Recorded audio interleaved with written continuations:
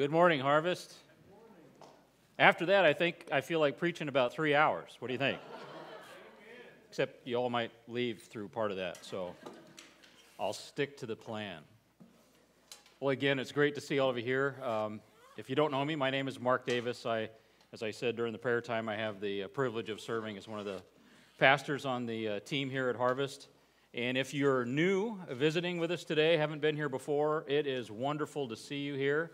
I'd love a chance to meet you after the service. I'll be in the back, so if we have an opportunity to chat, I'd love to do that. This morning we're going to be continuing our study in Judges, and we're going to be doing chapter 7. And we preach exegetically, or word for word, pretty much out of the Bible here. So we'll be reading through that part of Judges several times today. So please bear with me as we do that. At this time, I think I'll dismiss the 4th and 5th graders to their class. I believe Amanda is standing in the back, so if you kids are ready to do that, head on back and meet her. And at the same time, we're going to invite the usher forward with Bibles. And if you need one this morning, he'll be happy to hand you one, or they will. So just raise your hands if you need one. They'll give you a copy.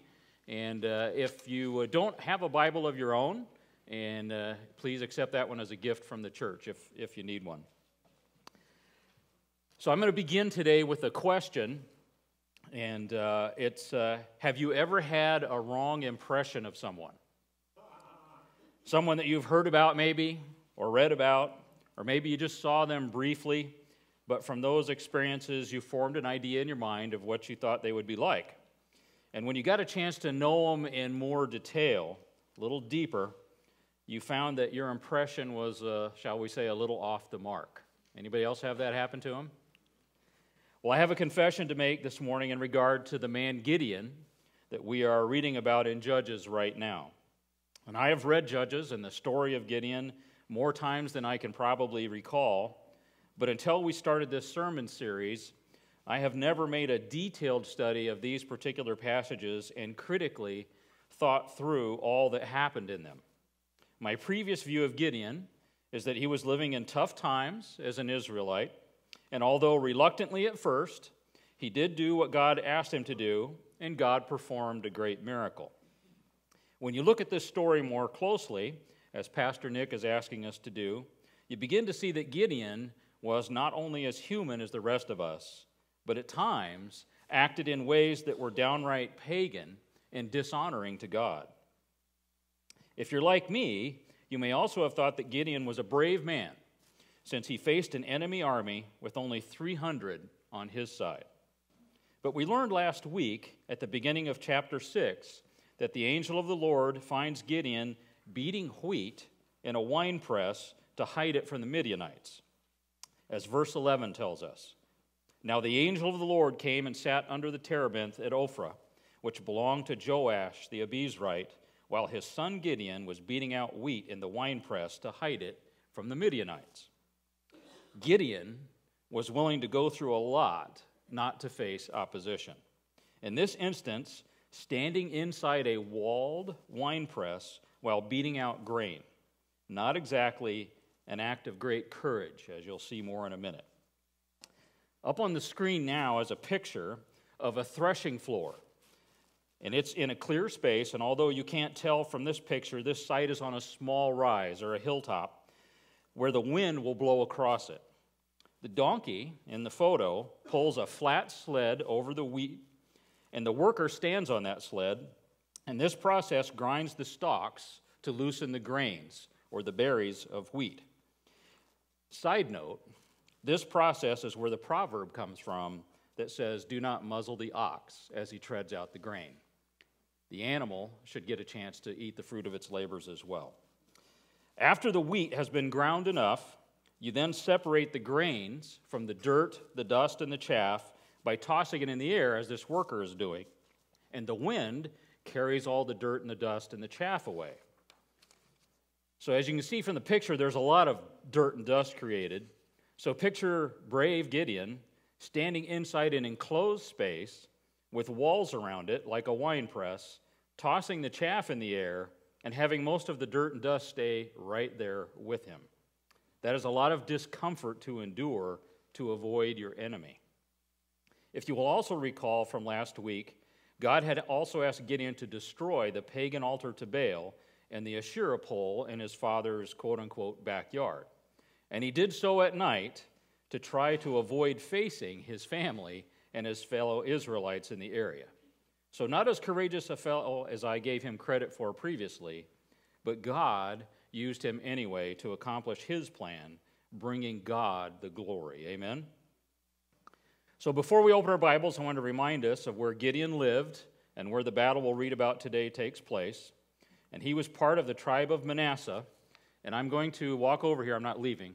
And I'm going to get Pastor Jack's patented pointer, which I have modified with an actual point. So Gideon's hometown would have been right about in this area. And the battle took place right up in that area, which was the Jezreel Valley. I hope the arrowhead helped. So we'll talk more about the Jezreel Valley in a few minutes. So at this time, please turn in your Bibles or electronic devices to Judges chapter 7. If you got one of the blue Bibles, that's on page 118. And please follow along with me, and we'll read this first time all the way through the entire chapter 7 of Judges. Then Jerubbaal, that is Gideon, and all the people who were with him rose early and encamped beside the spring of Harod. And the camp of Midian was north of them by the hill of Moreh in the valley. The Lord said to Gideon, "The people with you are too many for me to give the Midianites into their hand, lest Israel boast over me, saying, 'My own hand has saved me.'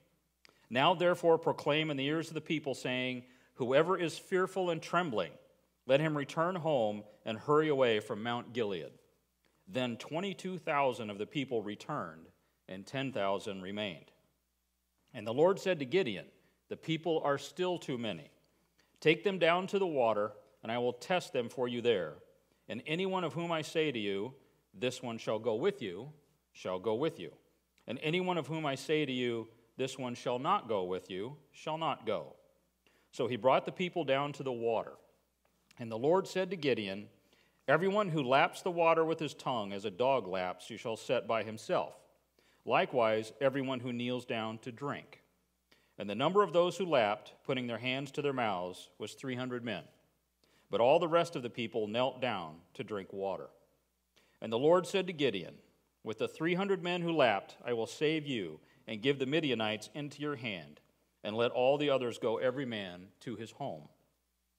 So the people took provisions in their hands and their trumpets, and he sent all the rest of Israel, every man to his tent, but retained the 300 men. And the camp of Midian was below him in the valley. That same night the Lord said to him, 'Arise, go down against the camp, for I have given it into your hand. But if you are afraid to go down to the camp with Purah your servant, and you shall hear what they say, and afterward your hands shall be strengthened to go down against the camp.' Then he went down with Purah his servant to the outposts of the armed men who were in the camp. And the Midianites and the Amalekites and all the people of the east lay along the valley like locusts in abundance, and their camels were without number as the sand that is on the seashore in abundance. When Gideon came, behold, a man was telling a dream to his comrade. And he said, 'Behold, I dreamed a dream, and behold, a cake of barley bread tumbled into the camp of Midian and came to the tent and struck it so that it fell and turned it upside down so that the tent lay flat.' And his comrade answered, 'This is no other than the sword of Gideon, the son of Joash, a man of Israel. God has given into his hand Midian and all the camp.' As soon as Gideon heard the telling of the dream and its interpretation, he worshipped. And he returned to the camp of Israel and said, 'Arise, for the Lord has given the host of Midian into your hand.' And he divided the 300 men into 3 companies and put trumpets into the hands of all of them and empty jars with torches inside the jars. And he said to them, 'Look at me and do likewise. When I come to the outskirts of the camp, do as I do. When I blow the trumpet, I and all who are with me, then blow the trumpets also on every side of all the camp, and shout, for the Lord and for Gideon. So Gideon and the 100 men who were with him came to the outskirts of the camp at the beginning of the middle watch, when they had just set the watch. And they blew the trumpets and smashed the jars that were in their hands. Then the 3 companies blew the trumpets and broke the jars. They held in their left hands the torches, and in their right hands the trumpets to blow. And they cried out, a sword for the Lord and for Gideon. Every man stood in his place around the camp, and all the army ran. They cried out and fled. When they blew the 300 trumpets, the Lord set every man's sword against his comrade and against all the army. And the army fled as far as Beth-shittah, towards Zererah, as far as the border of Abel-Meholah by Tabbath. And the men of Israel were called out from Naphtali and from Asher and from all Manasseh, and they pursued after Midian. Gideon sent messengers throughout all of the hill country of Ephraim, saying, Come down against the Midianites and capture the waters against them as far as Beth-barah and also the Jordan. So all the men of Ephraim were called out, and they captured the waters as far as Beth-barah and also the Jordan, and they captured the 2 princes of Midian, Oreb and Zeb. They killed Oreb at the rock of Oreb, and Zeb they killed at the winepress of Zeb. Then they pursued Midian, and they brought the heads of Oreb and Zeb to Gideon across the Jordan. Now, we just read the portion of the story of Gideon that most people with some Bible familiarity will have heard or read at some point themselves. The events are nothing short of miraculous, and they occur in one of the most historic places on the earth. Some historians claim more battles have been fought in the Jezreel Valley than any other single place, with 34 of them recorded in Scripture and other historical writings. This valley may also be the location of the final battle spoken of in the book of Revelation. To give you a better idea of where this took place, up on the screen is a picture of the Jezreel Valley that includes both Mount Gilboa, which is near where Gideon and the Israelites camped, and the hill of Moreh, which is what the Midianite army camped next to. Mount Gilboa would be on your right, in that side of the picture, and the hill of Moreh is on the left. This picture was taken from Mount Carmel, which is on the western edge of the valley, which has a history of its own as well. The Jezreel Valley is a natural gateway between the Middle East, the continent of Africa, and northwest toward Turkey and then Europe. What was known as the Imperial or King's Highway passed through this area for centuries, making it a major trade route and an easy path for invading armies like the Midianites in this instance. This brings us to the first point in your outlines today. God clearly orchestrated the battle. As we read last week in chapter 6, Israel again had done evil in the sight of the Lord, and in Gideon's time they were given over to 7 years of heavy oppression by the Midianites and other peoples from the east. As Pastor Nick told us, the Midianites would invade and lay waste to the land and all the crops of the Israelites. They would gather and cross the Jordan River and follow that imperial highway into the Jezreel Valley, and from there spread throughout the land. This was the first part of the Lord orchestrating this battle, as he drew the Midianites and their compatriots yet again across the Jordan into Israel, and they were in appearance so numerous it was as if they were a horde of locusts.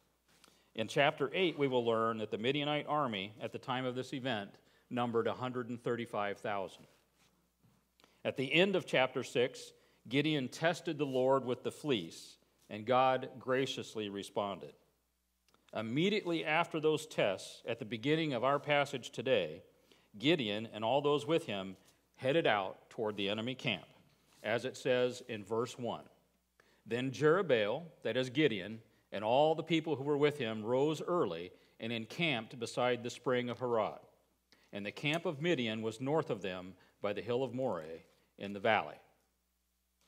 So on the screen now is an old black and white photograph of the spring of Harod and what is known as the Cave of Gideon, which is just a little cave outcropping behind where the people are standing in the pool of water. And this spring is fed from a large underground aquifer that collects rainwater, and it works its way down towards the valley and comes out from the base of this small cave, and that's roughly at the northwest edge of the foot of Mount Gilboa. And I chose this picture today because the spring does not flow with nearly as much water these days.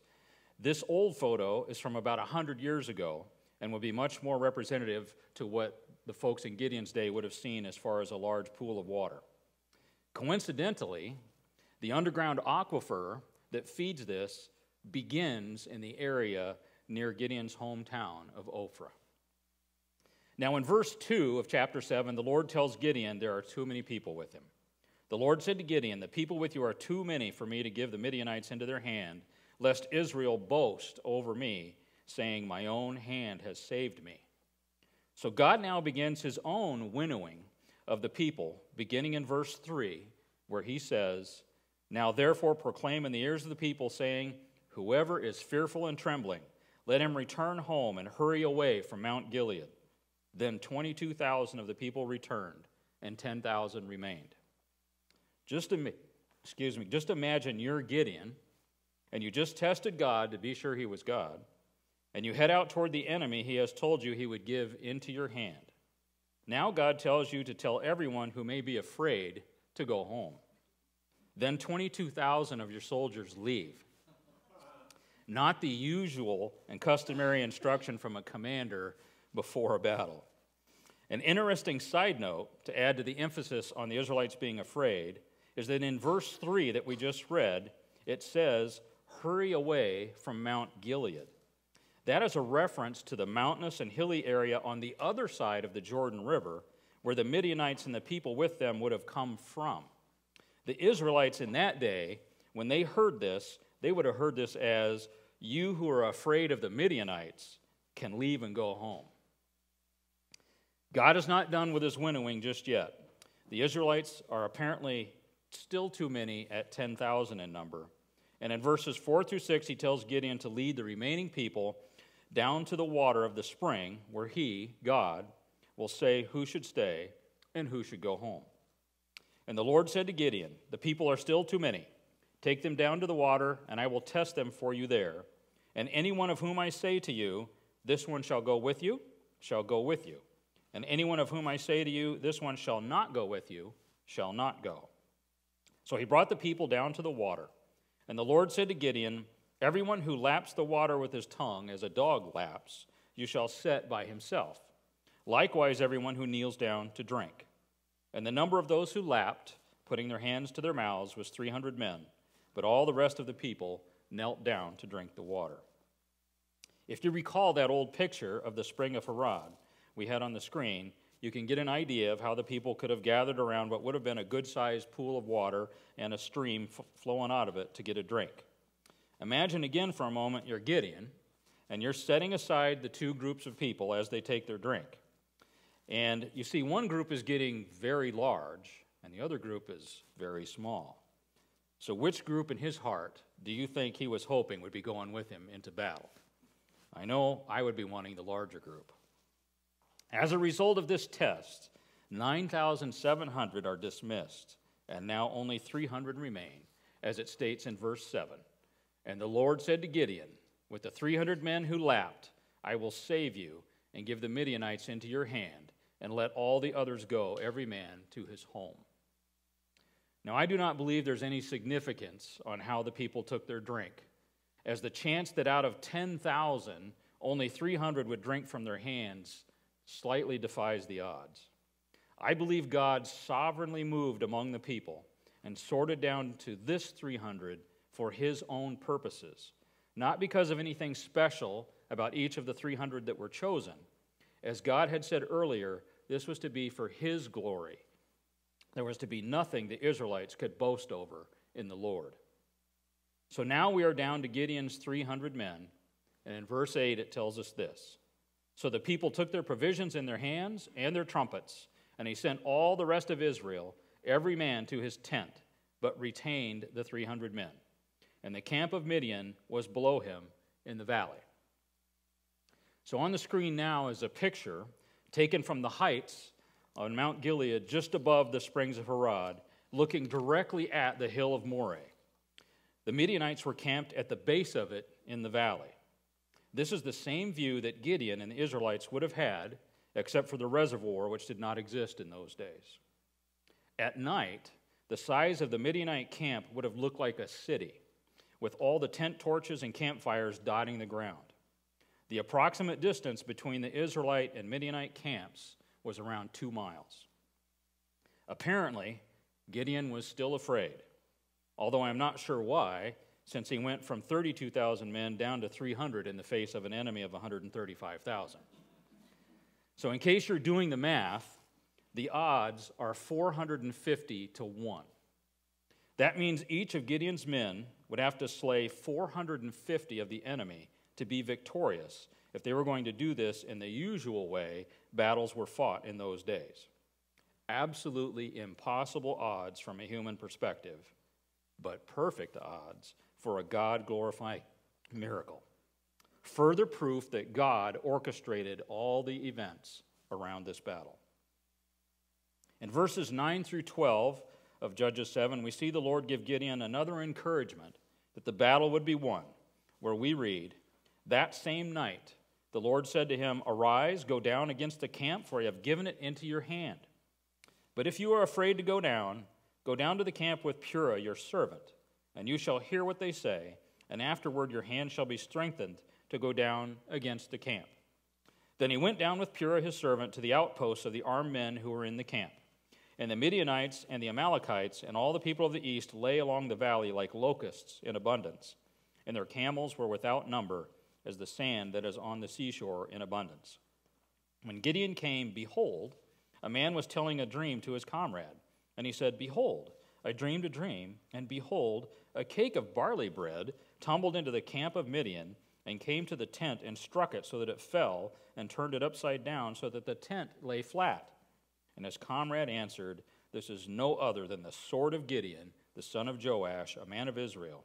God has given into his hand Midian and all the camp.'" This brings us to the second point in your outlines today. Human pride opposes God's glory. Now, Gideon's response to hearing the dream and interpretation between the two Midianites is to worship, as we see in verse 15. As soon as Gideon heard the telling of the dream and its interpretation, he worshiped.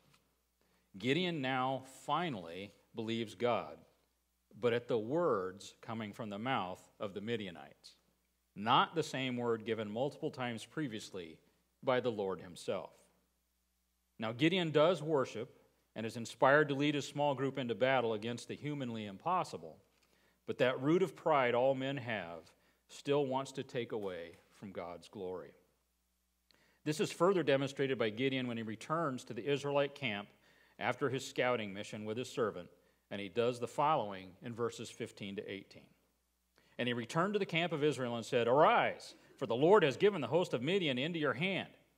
And he divided the 300 men into 3 companies, and put trumpets into the hands of all of them, and empty jars with torches inside the jars. And he said to them, 'Look at me, and do likewise. When I come to the outskirts of the camp, do as I do. When I blow the trumpet, I and all who are with me, then blow the trumpets also on every side of all the camp, and shout, for the Lord and for Gideon.'" Did you catch that last part of the statement? Who were they supposed to shout they were fighting for? I believe God is going to provide the victory, not Gideon. There's that human pride again, and with Gideon it manifests several times throughout the balance of his story in Judges, as we'll see. I will give Gideon his due in that he finally believed God and went back to the camp to lead this very small group against a huge army. Excuse me. But in his own heart, he was still struggling with the same problem that landed the Israelites in these cycles of judgment they were going through, resulting in loss of life, property, and the blessing of God. Pride is something we all battle and is the root of most of our struggles. If you think back to Pastor Jack's sermon on Judges chapters 2 to 3, he mentioned the root to fruit principle, showing the image of a tree. Using that mental picture, if we have a root of pride, we are going to yield bad fruit from that and not glorify God in our walk, as believers in Christ. Gaining victory over the root of pride is done through the sanctifying work that God, through the Holy Spirit, does in our lives from the point of salvation until we go home to be with Him. In other words, it will take time and many challenges to work it out. There are a good number of verses about pride in the Bible. This one from the New Testament book of 1 John sums it up very well. In 1 John 2:16, "For all that is in the world, the desires of the flesh and the desires of the eyes and pride in possessions is not from the Father, but from the world." Since God made each of us, He knows what is best for us. So choosing what He wants for us over what the world is tempting us with is the choice we need to make every time. But that is not easy, as Gideon is demonstrating for us in our reading today. This is where we get to some application points for our own lives, and it begins with the following question I'd like to ask us all. What is keeping you from doing what God is calling you to do? Gideon was called by God to be used in delivering Israel from the oppression of the Midianites, yet there were several things that God had to work through in Gideon to get him to the battle. Let's apply this to your own life with a few reflective questions I recommend you write down. Beginning with, what do you fear? If God is calling you to do something, what do you truly have to fear? Christ tells us He overcame the world, so there is nothing here on this earth that should stop us, right? Easier said than done, I can tell you from firsthand experience. But the journey I have had with God, working through all the junk in my life, I would not trade for anything. Money, possessions, friends, power, nothing. I have peace, which is priceless. Now you may be asking, without thinking too deeply, what has God called me to do? I'm not Gideon, and there's no Midianite army invading my country. I take care of my family, and I do my job. So what else am I supposed to be doing? Well, I can answer that with some scriptures that we all are familiar with at this church, from Matthew 28, verses 18 to 20. And Jesus came and said to them, "All authority in heaven and on earth has been given to me. Go, therefore, and make disciples of all nations, baptizing them in the name of the Father and of the Son and of the Holy Spirit, teaching them to observe all that I have commanded you. And behold, I am with you always to the end of the age." So as believers in Christ, we all share at least one common call given by Christ Himself, and all areas of our life feed into and out of this one call. So the next question, what is going on in your life? Unconfessed or secret sin?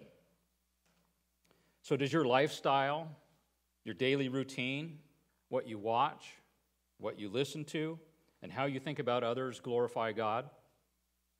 Do you have that hidden sin that only you and God know about, that you just cannot seem to get past?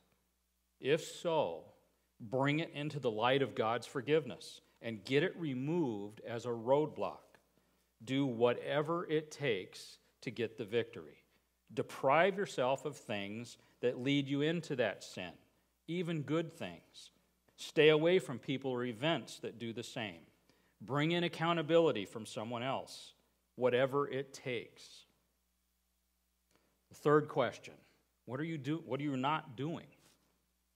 To get good fruit from a tree, back to our tree word picture, or any other plant, it must be well nourished. For us as believers to yield good fruit unto the Lord, we also need to be well nourished spiritually. That means there are things that we need to do to get that nourishment, such as meeting together with other believers regularly, church, time studying God's Word, memorizing Scripture, prayer, and worship, just to name a few. So I would ask, are you doing all these things with intent and purpose, or do some need improved upon so you can be better equipped to do what God has called you to do? And the last question, is pride standing in your way? Do you want a share of the glory? Do you struggle with that common Western and American problem of prideful independence? I do. You can do it in your own strength kind of thinking. I don't need to go to church regularly. I watch it on TV. I don't need accountability for my spiritual walk. I can manage on my own. I can overlook this little problem area of my life. I do good in other areas to cover it. This is all rooted in pride, that age-old sin that goes right back to the beginning with Adam and Eve. The cure for pride is humility. To get there means surrender of those areas of your life that you have not yet fully yielded to Christ. Am I personally completely yielded to Christ in all areas of my life? I would be the first to tell you emphatically, no. There is still more work to be done by the Holy Spirit in my life. I realize it will be a continuous work until, as the Scriptures say, Christ will complete it in the twinkling of an eye. But until that day arrives, I plan to guard my heart and surrender all those areas that I need to as God reveals them to me. I pray the same for all of you. So we now have arrived at the last point in your outlines today, and that is God provided the victory. So we now turn back to the final section of our passage in Judges 7 today, the battle Gideon and the Israelites have with the Midianites on this side of the Jordan River. We left off with Gideon returning to the Israelite camp, encouraging his 300 men and giving them instructions, and then they head out in 3 companies of 100 men each and encircle the enemy camp. We will read through the end of the passage, beginning with verse 19. So Gideon and the 100 men who were with him came to the outskirts of the camp at the beginning of the middle watch, when they had just set the watch. And they blew the trumpets and smashed the jars that were in their hands. Then the 3 companies blew the trumpets and broke the jars. They held in their left hands the torches and in their right hands the trumpets to blow. And they cried out, "A sword for the Lord and for Gideon." Every man stood in his place around the camp, and all the army ran. They cried out and fled. When they blew the 300 trumpets, the Lord set every man's sword against his comrade and against all the army. And the army fled as far as Beth-Shittah towards Zererah, as far as the border of Abel-Meholah by Tabbath. And the men of Israel were called out from Naphtali and from Asher and from all Manasseh, and they pursued after Midian. Gideon sent messengers throughout all the hill country of Ephraim, saying, "Come down against the Midianites and capture the waters against them as far as Beth-barah and also the Jordan." So all the men of Ephraim were called out, and they captured the waters as far as Beth-barah and also the Jordan. And they captured the 2 princes of Midian, Oreb and Zeb. They killed Oreb at the rock of Oreb, and Zeb they killed at the winepress of Zeb. Then they pursued Midian, and they brought the heads of Oreb and Zeb to Gideon across the Jordan. What an amazing victory for the Lord and for Israel. Now, I will not break this section down in great detail due to the constraints of time, but I did want to point out several things from the passage that I think are of particular interest. So up on the screen now is an overview map of the battle, and from the absence of contrary text in the Scriptures, it appears that the tactical or the detailed plan of the battle was Gideon's, but no doubt inspired by the Lord. The first large group of arrows going from around Israel into the valley are where the tribes originally gathered. Then the very small little arrow is Gideon's 300. And then the arrows leading out of the camp and going down the map, the black ones, that's the fleeing Midianite army. And the blue arrow on the bottom is Ephraim coming out and cutting off part of their retreat across the Jordan River, as the Scriptures tell us.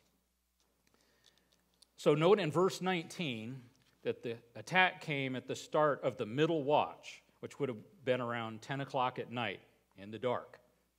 Watch change, or changing of the guards, is a great time to catch your enemy by surprise. Note also, there were no instructions to Gideon's 300 to enter the camp or draw any weapons. But the 300 men stood in their place around the camp, blew their trumpets, smashed their jars, made their shout, and the enemy cried out and fled. Also note that they were instructed to encircle the enemy camp and blow their trumpets from every side. So, mental picture, 300 men encircling a camp of 135,000. This means there would have been pretty good gaps in the line between each of the guys.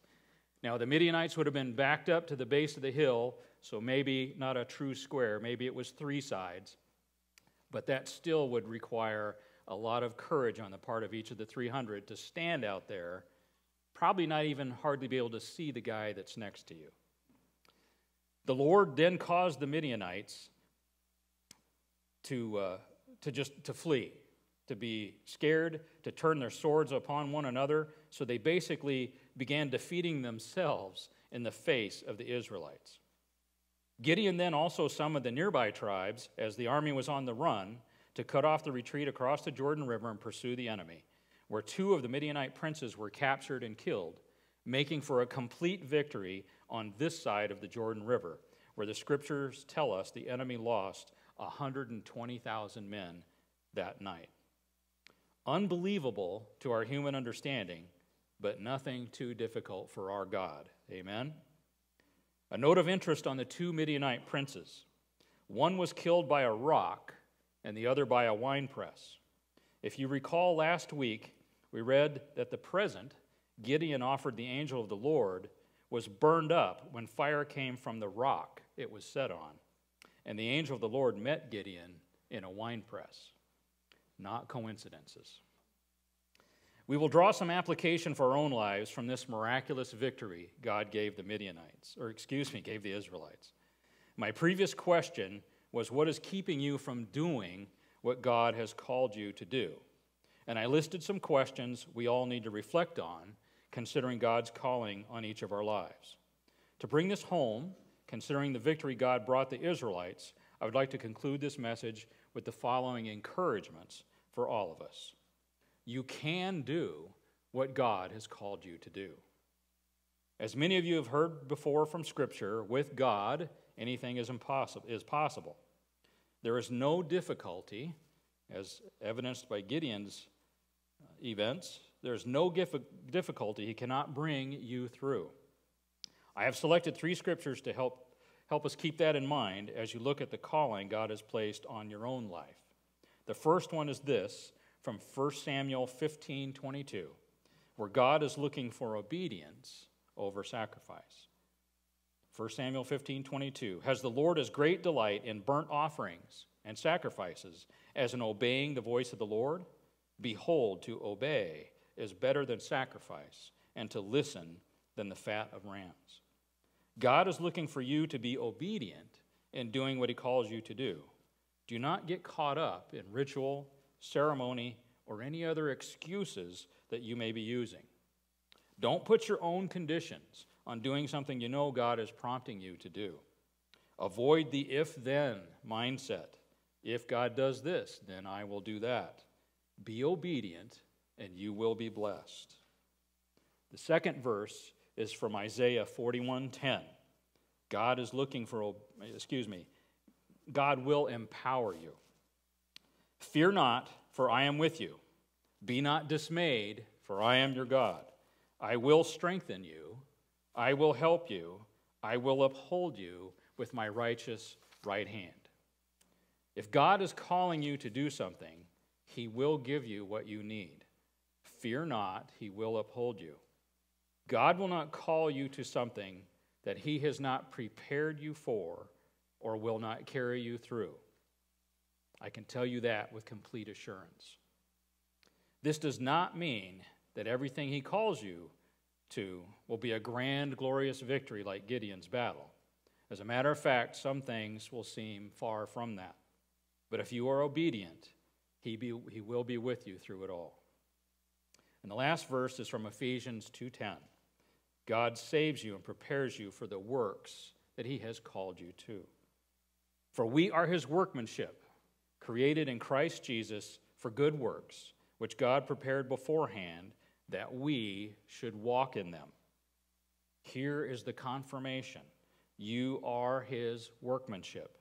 You were created to do what he already prepared before you even became a believer in him. What a gracious, loving, and awesome God we have and serve. Please join me in prayer as we close this morning.